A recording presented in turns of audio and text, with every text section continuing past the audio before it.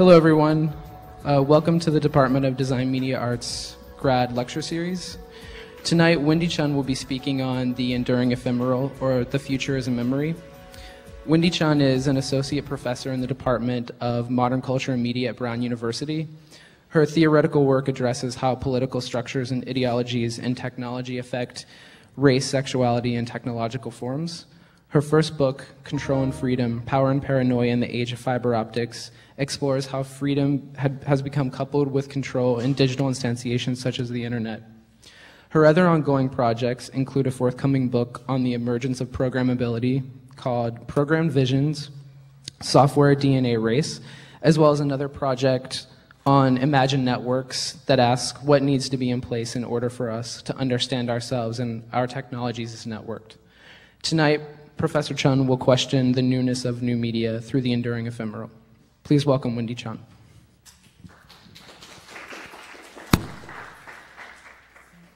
So, thank you, Zach, for the introduction. I'm really excited to be here and to be able to share some of my newest thoughts with you all.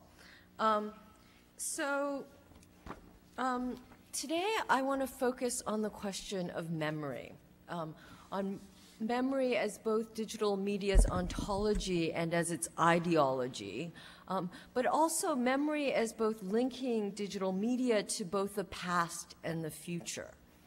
And so the talk today is divided into three sections. What will be, two, as we may think, and three, moving memory.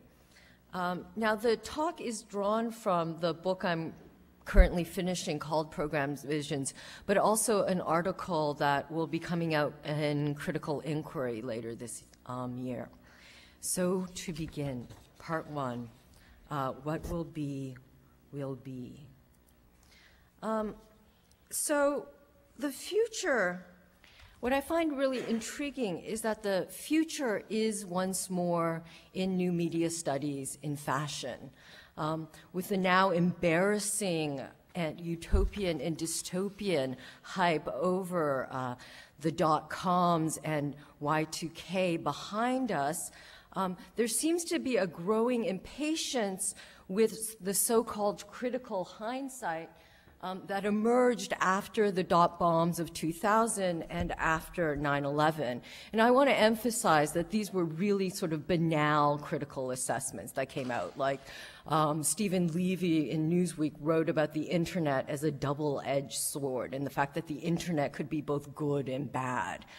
But rather than even these banal assessments, the main strain of digital media analysis, both popular and scholarly, seems focused again on the future. So Howard Rheingold, who I'm sure many of you know through his popularization of both virtual reality and virtual communities, has written a book on the next big thing, smart mobs. You also have people speculating now rampantly on Web 3.0, the semantic web, the web to come. You also have even long-standing critical organizations, such as the really ornery Australians who run fiber culture. They recently had a conference, the DAC annual conference in Perth, and they called it the future of digital media. Now this future 2.0, like Web 2.0, or 3.0 is not as utopian or bold as its mid-1990s predecessor, The Future, right? So there are no upbeat yet paranoid commercials promising the end of racial discrimination and the beginnings of a happy global village. And just to remind you of those commercials, I'm just going to play one by Cisco Systems in the background. So this commercial was part of a large series in which they showed sort of people from various parts of the world addressing Americans and saying, you know, offering internet statistics and then asking Americans, are you ready? As well, there's sort of no must-read cyberpunk novels or films outlining its gritty, all-encompassing nature. Although what's interesting now is that new media is increasingly encompassing both nano and biotech. So when I was on the Rockefeller New Media panel, we were looking at a lot of work that would be considered biological. This return to the future as future simple, the future as what will be, the future as what you will do, this future as a programmed upgrade to your already existing platform will no doubt recede and then reappear again. For new media, like the computer technology on which it relies, races both towards the future and the past. It races towards what we might call the bleeding edge of obsolescence. And to some extent, this stems from the modifier new, right? To call something new is to guarantee that it will one day be old, that it will be obsolescent. But this cycle is also driven partly by economics. The constant return of the new in new media is linked to the promise of financial returns. So Silicon Valley has recovered from the dot-bombs. Google's trading well over $400. iPods and iPhones are everywhere. And the Hollywood writer's strike was over new media. So there's a sense that something has changed. Kids just aren't watching TV on TV anymore. You have Cyworld in South Korea, which is extremely popular. You have Orkut in Brazil. Facebook has now moved in the US from college campuses to the English-speaking public in general. And Michael Zuckerberg is now apparently more popular than Larry Page and Sergey Brin in Silicon Valley. YouTube is impacting US presidential elections, and CNN now covers blog content as breaking news. So this return to the future in new media and its study is also linked to a perceived crisis within net criticism. So when in 2001, Lev Manovich sort of chastised all new media theorists for focusing on the future and future technologies rather than actually existing technologies. And Geert Lovink and Peter Lunenfeld argued against so-called vapor theory. Their criticisms seem to be a well-deserved one, a call for theorists to wake up from their virtual reality or their consensually hallucinated cyberspace, their tendency to treat hype as reality. But what's happened, though, is that engaging the present hasn't been so easy. William Gibson, who moved from writing about the future to the present, his books have not sold so well. And it would seem, perhaps, that actually existing media technology or objects are rather boring, or more importantly, have a short shelf life. Speed and variability apparently confound, make impossible, make difficult critical analysis. So as Geert Lovink has argued, because of the speed of events, there's a real danger that an online phenomenon will already have disappeared before a critical discourse reflecting on it has had the time to mature and establish itself as institutionally recognized knowledge. And Mackenzie Wark has indeed argued that the speed of media events that travel on these lightning-fast vectors actually frustrate the sort of homogeneous empty time that's needed, he alleges, for thinking. Now, this short half-life of much digital media and its malleability seems really to go against a fundamental tenet of humanities research, namely the reproducibility of sources. You should be able to go back to a source that's been cited. But we can't now, either because our pages have been personalized just for us, or because things rapidly disappear. Like, think about writing about a currently existing Facebook entry. So a corollary of Hirt's assessment here would seem to be that much established new media criticism actually deals with media objects that no longer exist. And I'm constantly fascinated by the increasing role that documentation plays in new media arts. And it would seem that documentation is more and more usurping the new media object. So in response, Geert Lovink and Mackenzie Wark argue that theory itself needs to change. So what they argue for is theory on the run or theory as event.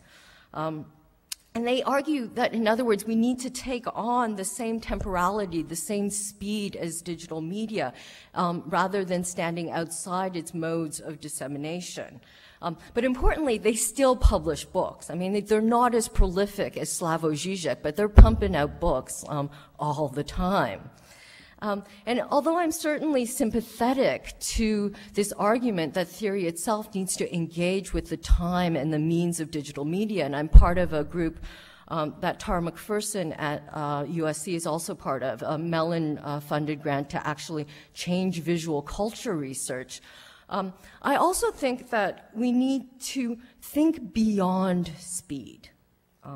We need to get beyond Paul Virilio.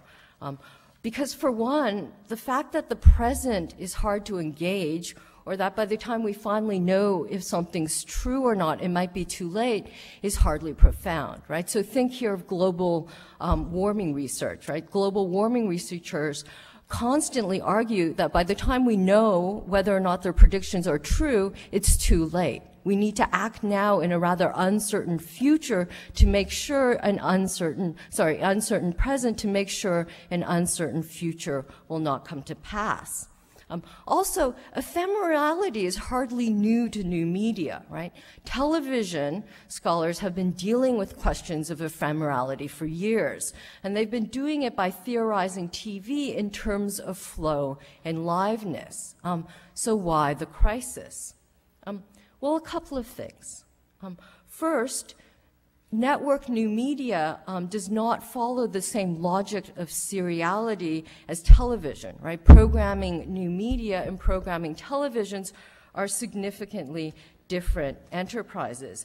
And just to remind you of what TV programming used to look like, let me sort of show you some rather remarkable 1950s television. So flow and segmentation can't quite grasp digital media's ephemerality. Secondly, digital media with its memory, importantly, was supposed to be the opposite of. It was supposed to be the solution to television. That is, new media scholars' blindness to the similarity between new media and television is partly ideological. And it stems from this overriding belief in digital media's memory. Digital media as memorable, TV as liveness and ephemeral. When TV was still TV, memory supposedly marked the difference between new media and television. So unlike TV, digital media's content, like the programs it runs, was supposed to be available 24/7, right? The digital media, in other words, is supposed to be always there. And more generally, the always there-ness of digital media was to make things more stable, was to make digital media more lasting. And digital media, through the memory that was supposedly at its core, was supposed to solve, if not dissolve, all the archival problems we seem to be facing with our media. Problems such as degrading celluloid and scratched vinyl. It wasn't supposed to create archival problems of its own. So that is, the major category of digital media is memory. Memory is posited as its ontology at all levels, from hardware to software, from interface to content, from CD-ROMs to RAM and ROM. computer hardware is riven by memory, which makes porous the boundaries of the machine.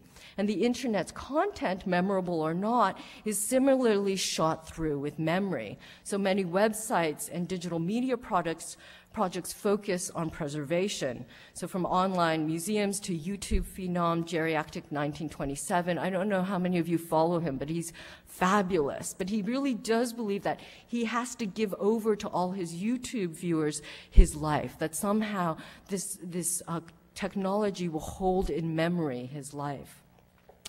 From Corbis to Google databanks that record every search ever made and link it to an IP address. This is why people are talking about Google as the Stasi resource for the 21st century. Memory allegedly allows digital media to be an ever-increasing archive in which no piece of data is ever lost. And now this always there-ness of digital media is also what links it to the future as future simple, the future as what will be, the future as something programmed. And more damningly, perhaps, it was supposed to put in place the future through constant exposure. So for instance, as many of you are aware, the YouTube election, last election was called the YouTube election precisely because of this clip of George Allen, which I'll play for you. My friends, we're going to run this campaign on positive, constructive ideas. And it's important that we motivate and inspire people for something. This fellow here over here with the yellow shirt, Macaca, or whatever his name is, he's with my opponent. He's following us around everywhere. And it's just great. We're going to places all over Virginia. And he's having it on film, and it's great to have you here, and you show it to your opponent because he's never been there and probably will never come. So it's good for you to see what's in the real world. Rather than living inside the Beltway, or his opponent actually right now is with a bunch of Hollywood movie moguls. We care about fact, not fiction. So welcome. Let's give a welcome to Macaca here. Welcome to America and the real world of Virginia. My friends, we're in the midst of a war on terror. All right, so he allegedly, he claimed that he didn't know macaca was a racial slur. Now, what's intriguing is that in response to this clip, the New York Times argued if any moment of a candidate's life can be captured on film and posted on the web, will the last shreds of authenticity be stripped from our public officials?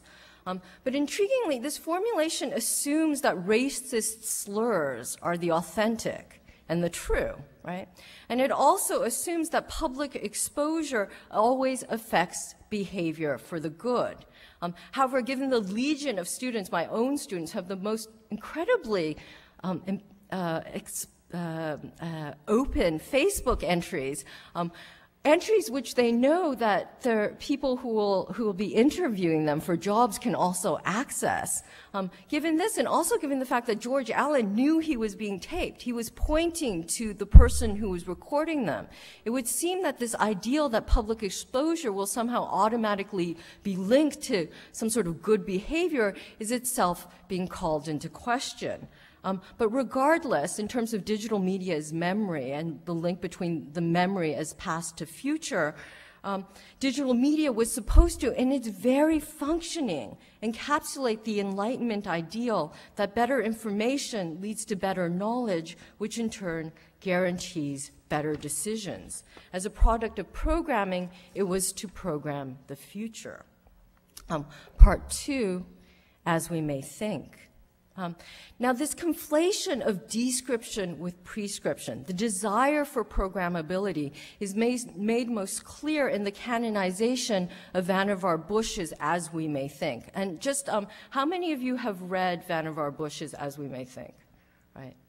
So this article is on almost every Intro to Digital Media syllabus, and its importance is never understated, right? And this is partly because people like Ted Nelson, who coined the term hypertext, as well as the creator of the mouse, Douglas Engelbart, have claim that this article directly inspired them. And this article is also viewed as a precursor to the internet.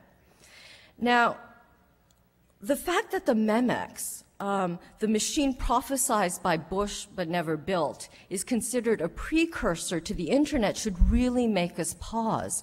Because the Memex, this thing he envisions, is fundamentally an analog and mechanical machine. But by conflating the Memex and the internet, I want to argue the ephemerality of digital media is covered over, and more importantly, the question of forgetting, the question of degradation, which lies at the heart of so much digital media technology, is glossed over. It becomes a problem for the media to solve as one medium becomes the memory of the next. Okay, so in Bush, in As We May Think, writing at the end of World War II, argues that the crucial problem facing scientists and scientific progress is access. And he argues that a record, if it is to be useful to science, must be continuously extended, it must be stored, and above all, it must be consulted. However, publication has extended far beyond our present ability to make real use of the record.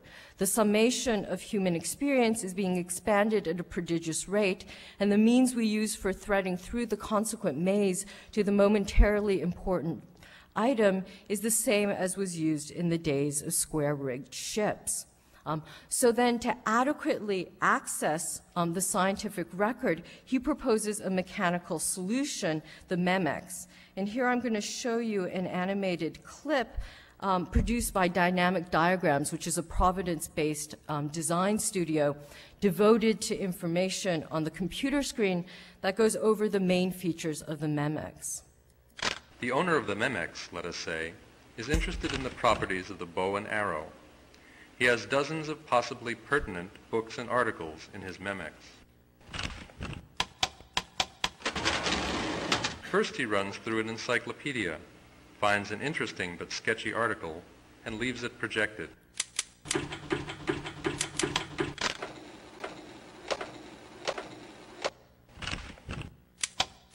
Next, in a history, he finds another pertinent item and ties the two together.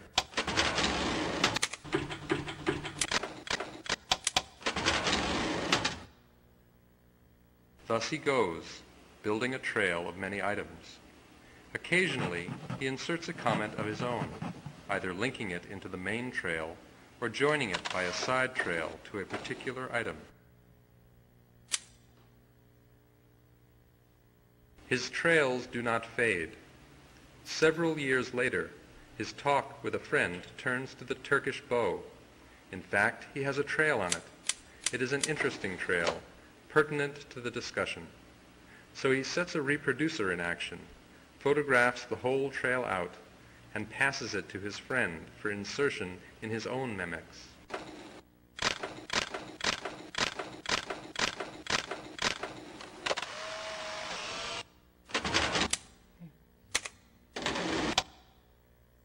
Now, there's just so much to say about this clip itself.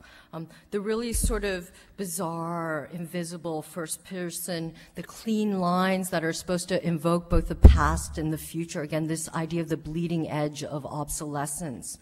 The voiceovers, the idea of a current design firm using the Memex as an example of the future of information. Also, the use of animation to display something that has never and can never be built is part of what I've called a frenzy of and a decline in visual knowledge. But what this clip really nicely brings out is the analog nature of the Memex. And Bush's inspiration for this kind of associative linking was the human mind. But what this brings out is that why the Memex was even better than the human mind was allegedly because its trails would never fade, right?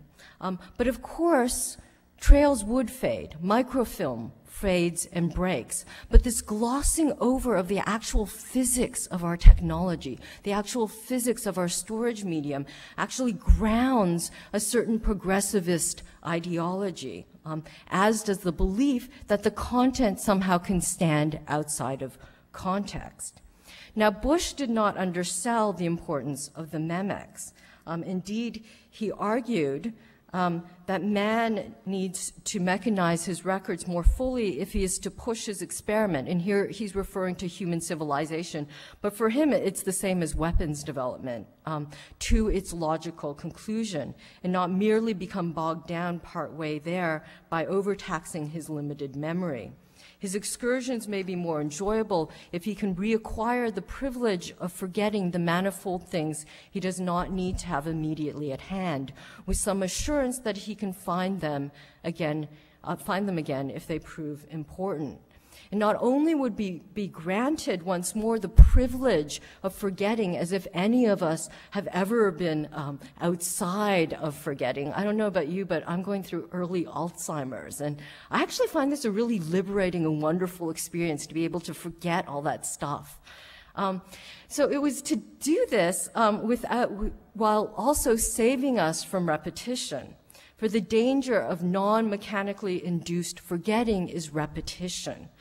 So in Memex Revisited, which is an interesting repetition of As We May Think, and you'll see here, he uses a lot of the same phrases. He writes, an Austrian monk, Gregor Mendel, published a paper in 1865 which stated the essential bases of the modern theory of heredity. 30 years later, the paper was read by men who could understand it, but for 30 years, Mendel's work was lost because of the crudity with which information is transmitted between men. The situation is not improving. The summation of human experience is being expanded at a prodigious rate, and the means we use for threading through the consequent maze to the momentarily important items are almost the same as in the days of square-rigged ships. We are being buried in our own product. Tons of printed material are dumped out every week. In this, our thoughts, certainly not often as important as Mendel's, but important to our progress. Many of them become lost. Many others are repeated over and over and over. So the scientific archive, rather than pointing us towards the future, is trapping us in the past by making us repeat the present over and over again. And this is what the Memex was supposed to save us from.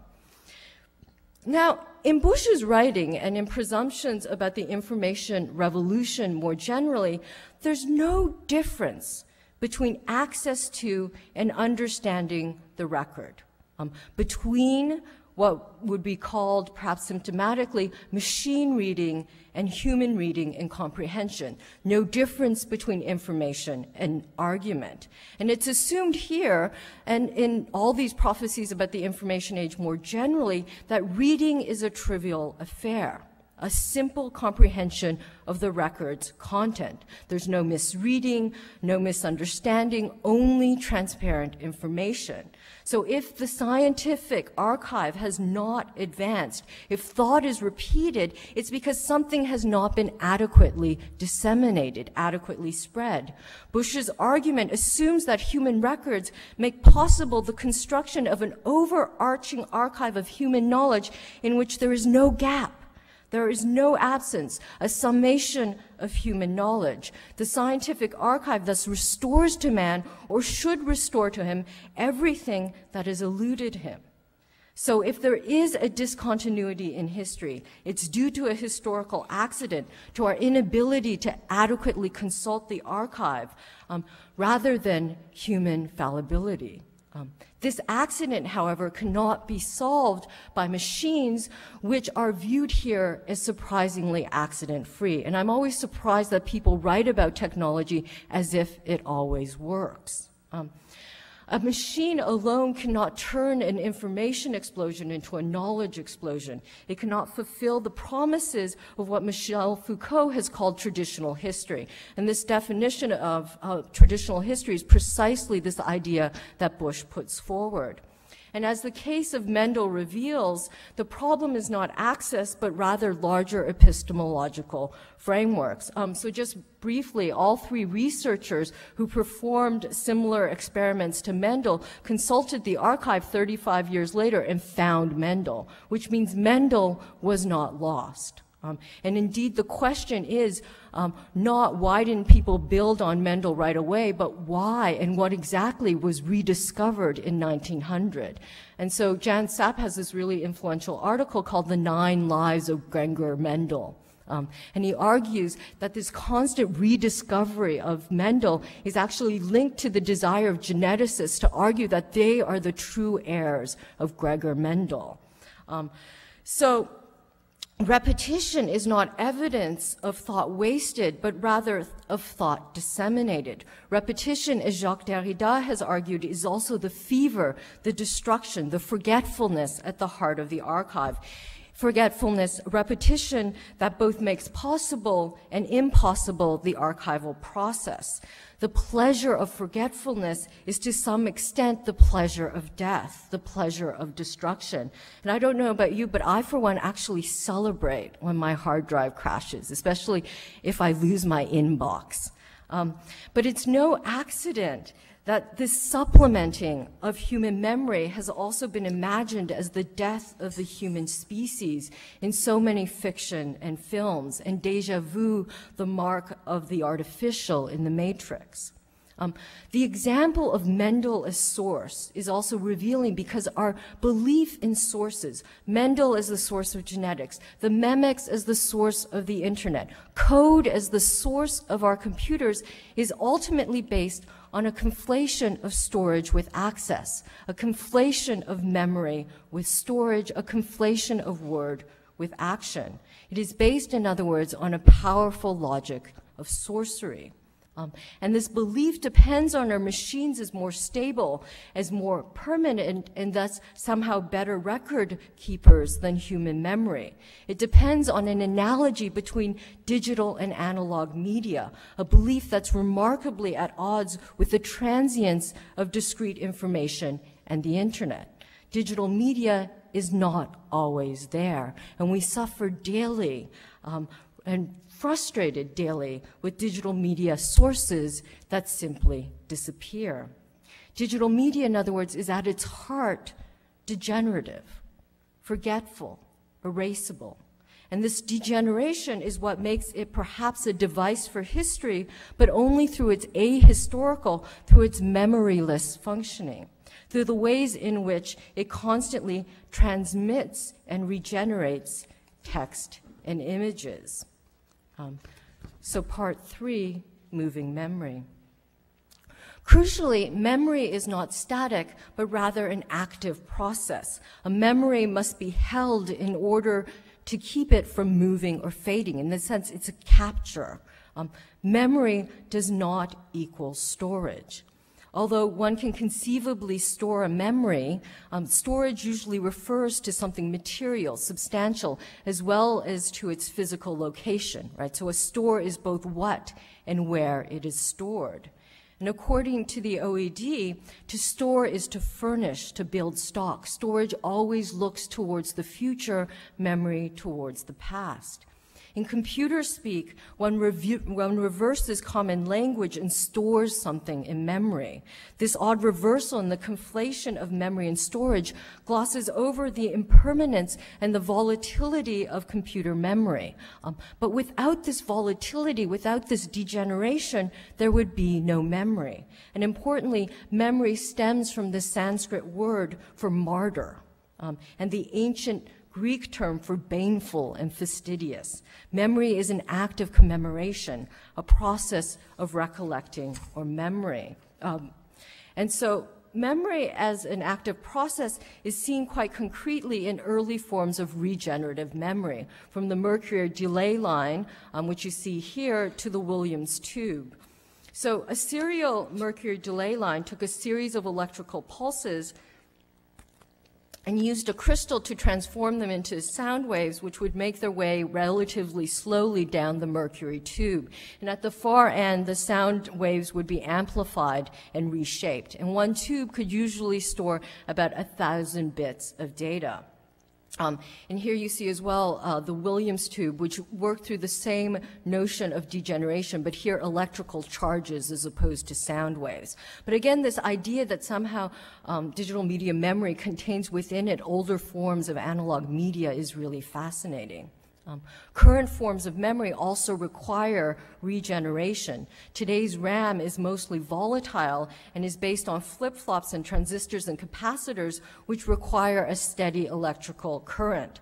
Although we do have forms of non-volatile memory, such as flash memory, made possible by better insulated capacitors, they do have a limited read-write cycle, right? So your flash drives will die soon.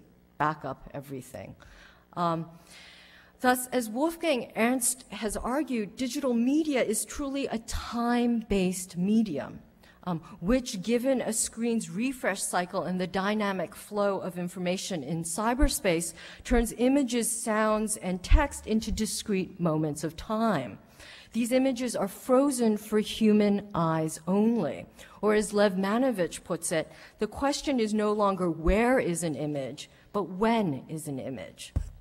Information is dynamic, however, not only because it must move in space, which is their argument, but also, and more importantly, because degeneration makes memory possible while simultaneously threatening it.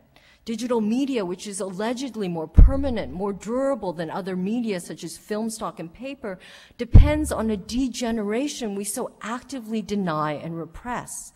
This degeneration, which engineers would like to divide into the useful versus the harmful, so erasability versus signal decomposition, signal versus noise, belies the promise of digital computers as permanent memory machines. If our machines' memories are more permanent, if they enable a permanence we seem to lack, it's because they are constantly refreshed so that their ephemerality endures, so that they may seemingly store the programs which drive our machines. This enduring ephemeral, a battle of diligence between the passing and the repetitive, also characterizes content. So internet content may be available 24/7, but 24/7 what day? Further, if things constantly disappear, they also reappear, often to the chagrin of those trying to actively erase data. And I don't know if any of you have tried to erase something about yourself on the web, but that difficulty of erasure is really intriguing. And this is partly because there's this wonderful site, which I'm sure many of you know, called the Internet Wayback Machine. And what the Internet Wayback Machine does is it stores everything with a 6-month delay. So like search engines, the Internet Wayback Machine comprises a slew of robots and servers that automatically back up most web pages. Also, like search engines, they collapse the difference between the internet, whose breadth is unknowable, with their backups. Like as many of you know, when you search something on Google, you don't search the internet, you search their database. However, unlike these search engines, the Wayback Machine does not use this data to render the internet into a library, but rather use these backups to create what they call the library of the internet. Now, the library the Internet Wayback Machine creates is certainly odd, right? There's no content-based cataloging.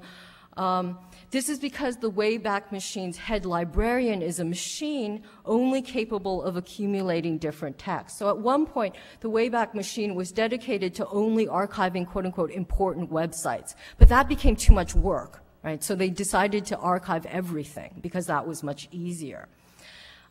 Now, the Wayback Machine is rather strange, but its greatest oddity arguably stems from the fact that, as you can guess, it also archives itself. Right? So you have this weird logic and embeddedness within this archive. But logically, the Wayback Machine is also recursive. So these imperfect archives are supposedly crucial to the ongoing relevance of libraries. So on the About page, the forces behind the Wayback Machine argue that libraries exist to preserve society's cultural artifacts and to provide access to them. If libraries are to continue to foster education and scholarship in the area of digital technology, it's essential for them to extend those functions into the digital world. The need for cultural memory drives the Wayback Machine and libraries more generally. And noting the loss of early film archives due to the recycling of early film stock, the archivists state that they're building an internet library because without cultural artifacts, civilization has no memory and no mechanism to learn from its successes and failures. And paradoxically, with the explosion of the internet, we live in what Danny Hillis has referred to as our digital dark age. The Internet Archive is thus working to prevent the internet, a new medium with major historical significance, and other born digital materials from disappearing into the past. So the Internet Wayback Machine is necessary because the Internet, which is in so many ways about memory, has no memory, at least not without the intervention of something like the Wayback Machine. Of course, other media don't have a memory as well, but they do age, and their degeneration is not linked to their regeneration. As well, this crisis is brought about because of this blinding belief in digital media as memory. This belief in the internet as cultural memory, paradoxically, threatens to spread this lack of memory everywhere and plunge us negatively into that way back machine, the so-called digital dark age. The Internet Wayback Machine thus seeks to fix the internet by offering us a machine that lets us control our movement between past and the future by regenerating the internet as a grand scale. But the Internet Wayback Machine is appropriate in more ways than one, because web pages link to rather than embed images, which can be located anywhere, and because link locations always change, the Internet Wayback Machine only preserves a skeleton of a page filled with broken, that is, rendered images. And here you see their backup of my very first web page, circa 1996, as a grad student. These pages are not quite dead, but not quite alive either. Their proper commemoration requires greater effort. These gaps, the skeleton, not only visualizes the fact that what is not archived in the same way is not experienced in the same way, that our constant repetitions and regenerations affect what's regenerated, but also the fact that these gaps, the irreversibility of this causal programming logic, is also what opens the web as archive to a future that would not simply be memory upgrades of the past. These gaps, in other words, these gaps stemming from the lack of reversibility of programmability seems to open the future to something other than future 2.0, 3.0, etc. And the last example I want to show you are blogs. Now, blogs, and through blogs, talk about repetition and regeneration as opening the future by creating a non-simultaneous new that confounds chronological time, they also enable. Okay, so blogs seem to follow the time of newspapers in their plotting chronology, but blogs also contain within themselves archives of their posts, making the blog, if anything, like the epistolary novel. Unlike the epistolary novel, however banal, was focused around a plot or a moral, the blog entries are tied together solely by the presence of the so-called author. And here you see a blog by one of my fantastic PhD students. What makes a blog uninteresting is not necessarily its content, right, which reads like things I did today or things I have to do tomorrow, but rather its immobility. The ever-updating, inhumanly clocked time in which our machines and memories are embedded and constantly refreshed makes its material stale. The chronology seemingly enabled by this time is also compromised by these archives and the uncertainty of their regular reception. So an older archive, an older post, can always be rediscovered as new, and because it's embedded in this time, a new post is always already old. Right? And this non-simultaneousness of the new, this layering of chronologies, means that the gap between call and response in high-speed telecommunications may be dwindling, but because everything is endlessly repeated, because response is demanded over and over and over again, what is more important is repetition than speed. And the new, importantly, is sustained by this constant demand to respond to what we do not yet know, right? So the goal of new media czars is to constantly create desire for what one has not yet experienced and make people believe that what one has not yet experienced is the new, right? To turn uncertainty into newness. Also, in a rather perverse reversal of the traditional newspaper, we pay now for old news, right? Old news used to be discarded. We now pay for archives. Current copies are free. We pay for what we might have missed. So to put it bluntly, this non-simultaneity of the new, this enduring ephemeral, means that we need to get beyond speed as the defining feature of digital media or global network communications. Paul Virilio's constant insistence on speed as distorting space-time and on real-time and as rendering us susceptible to the dictatorship of speed has generated much good work in the field, but can blind us to the ways in which images do not simply flash up and assault us at the speed of light. Just because images flash up all of a sudden does not mean that response or responsibility is impossible or that scholarly analysis is no longer relevant. Indeed, as the news obsession with repetition reveals, an image does not flash up only once. And the pressing question is, how and why is it that the ephemeral endures? And what does this constant repetition and regeneration of information affect? What loops and what instabilities does it introduce to the logic of programmability?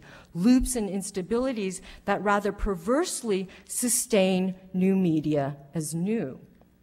Digital media networks are not based on the regular obsoleteness or the disposability of information, but rather on the resuscitability and on the undead of information.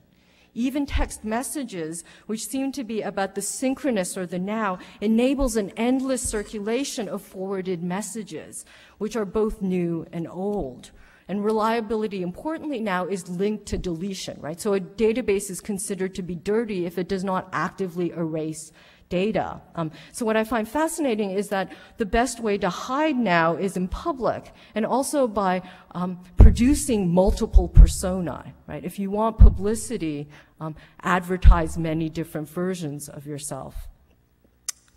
Also, this repetition, rather than detracting from the message, often attests to its importance. So you know a message is important if you've received it over and over and over again. So to conclude, rather than getting caught up in speed, what we must analyze as we try to grasp a present that is always degenerating is the ways in which ephemerality is made to endure. What is surprising is not that digital media fades, but rather that it stays at all through our human and inhuman efforts, and that we stay transfixed by our screens as its ephemerality endures. Thank you.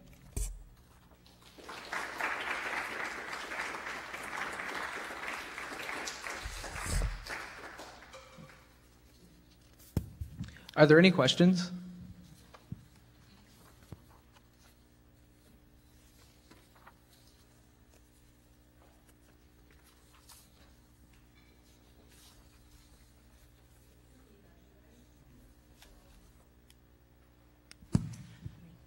Hi, my name is Lily, and I really appreciated your configuration of memory as a dynamic, active process. And one thing I wanted to kind of dig out a little bit more is your notion of repetition. And at one point you describe repetition as a kind of non-mechanical forgetting. And as somebody in the social sciences and somebody in information studies, it seems like repetition, in fact, isn't just about repeating, actually, but it's actually displacing things into something new and recontextualizing. Mm-hmm. So in the case of, like, people talk about remix all the time, and the idea of forwarding emails and kind of that viral mode of dynamics in new media and networks more broadly, it seems like repetition needs to be configured a little bit more dynamic in the same way that you've reconfigured memory and forgetting in this way. Oh, absolutely. And so what I was trying to oscillate between is the notion of repetition as being linked to forgetting, but also repetition as being linked to dissemination. Right? So it's only if something is repeated that it's been disseminated. If something, like, so Bush's dream is, if we had the memics, then we wouldn't repeat things. But if we didn't repeat them, they would actually be lost. Right, exactly. So again, repetition is linked to dissemination and to forgetfulness. So it's this really interesting movement between the two. But thanks, that's an excellent question.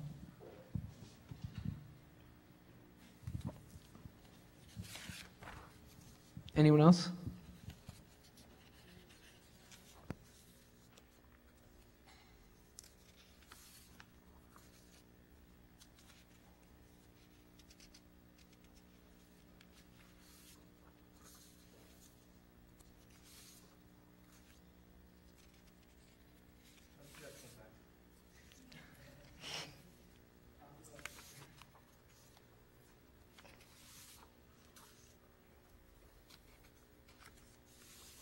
Okay, well, if that's it, then let's thank Wendy Chun once again.